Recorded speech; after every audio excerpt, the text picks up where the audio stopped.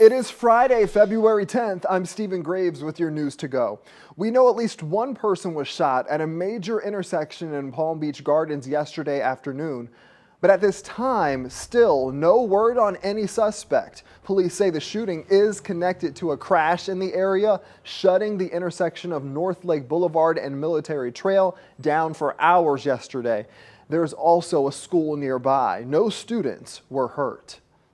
A woman wanted for attempted murder in another Florida city is now in Martin County Jail. Deputies say Talia King has been hiding in a Palm City home since December. She will soon be taken back to Jacksonville to face charges.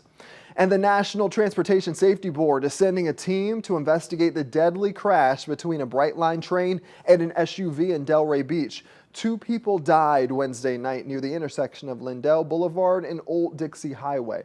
Police say the SUV was on the tracks when that train hit it. Sandra. Alrighty, weather-wise, we're going to see daytime highs today in the low 80s with partly cloudy skies, really looking good. We got high pressure in control. Tomorrow, we'll see a front move through, so a chance of showers late, but still in the lower to mid 80s. That's your news to go.